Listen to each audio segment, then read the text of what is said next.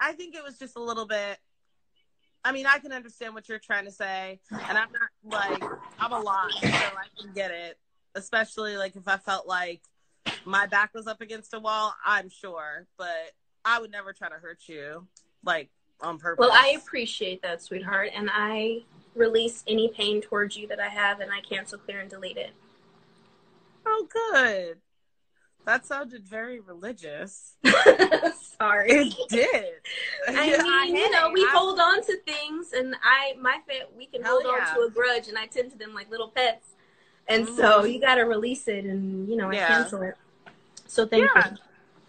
Well, good. Look, somebody's rude. Let me tell y'all, first of all, for everybody on here looking for us to be messy, rude, and disrespectful to y'all, not every situation has to end ratchet. So you're welcome. I can't stand people.